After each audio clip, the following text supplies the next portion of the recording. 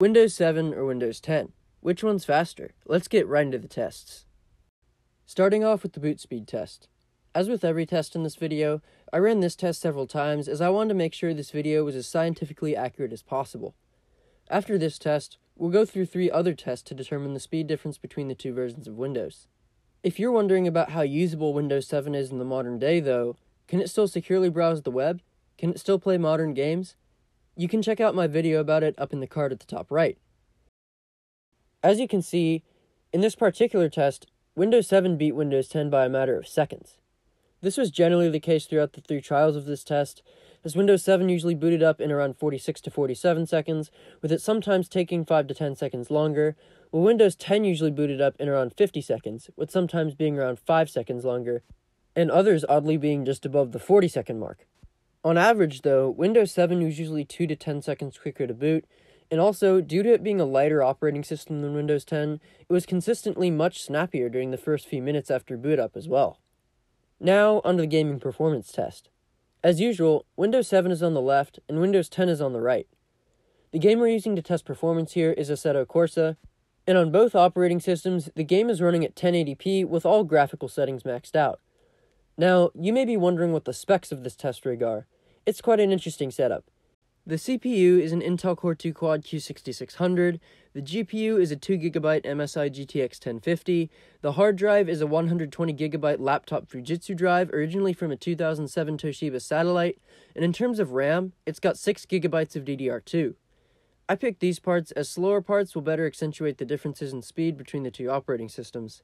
The game is a bit old now as it was released in 2014, but it still looks great and runs quite well even with these specs. After completing the test 3 times, the average of the scores on Windows 7 was 6048, and the average of the scores on Windows 10 was 6157. While they performed very similarly, Windows 10 averaged 1 FPS higher throughout the benchmark.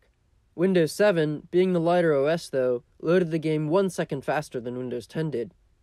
And now, the program opening test. For this test, I opened Google Chrome on both versions of Windows simultaneously, with the homepage set to youtube.com. Each test is conducted after a reboot of the system, and after the hard drive stops pegging at near 100% use. For Windows 7, it stopped at around the 1 minute and 30 second mark, but for Windows 10, this was much further out at around the 2 minute and 30 second mark. In terms of the test, Windows 7 starts to load faster, but Windows 10 barely edges it out as it's the first to fully load the page and play back the ad. The difference between the 2 is negligible though.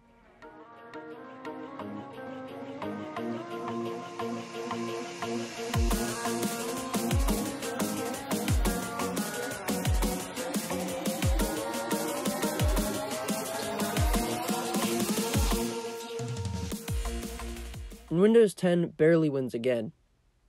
Finally, the Performance Test v10 test. This is a comprehensive system benchmark that measures the performance of all parts of the system. So, while it runs, relax and enjoy the benchmark.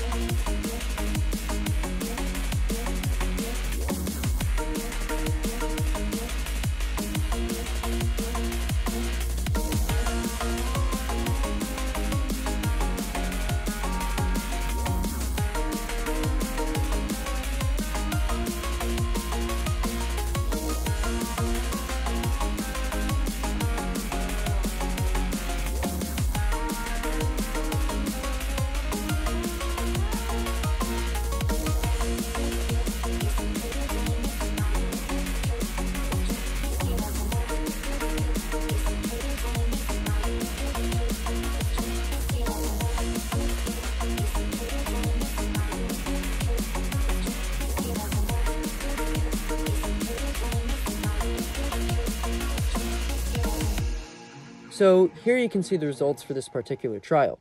On Windows 7, when taking an average of the trials conducted, we got an average of a 1907.2 CPU mark, a 6.5 2D mark, where something is totally off, and it's not the GPU drivers, as I updated those to the same version on both operating systems, a 4025.6 3D mark, an 864.0 memory mark, and a 222.8 disk mark.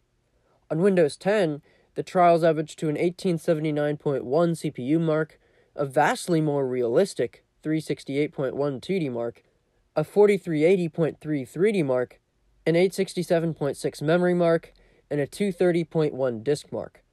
Both are quite close, ignoring the erroneous result of Windows 7's 2D mark and the resulting overall pass mark score, but Windows 10 still manages to pull a slight lead. So despite being much newer and a bit heavier of an operating system, Windows 10 has shown slightly superior performance in resource-intensive applications such as games and benchmarking software, while Windows 7, being the lighter operating system, has proven more snappy and usable overall. Make sure to check out my Is Windows 7 Obsolete video if you're still wondering whether you actually need to make the jump to Windows 10 or not, and otherwise, thanks for watching. Like this video if it helped you, and subscribe for more tech videos like this. Also, don't forget to check out my automotive channel, Tech Simpler Garage. See you all in the next video.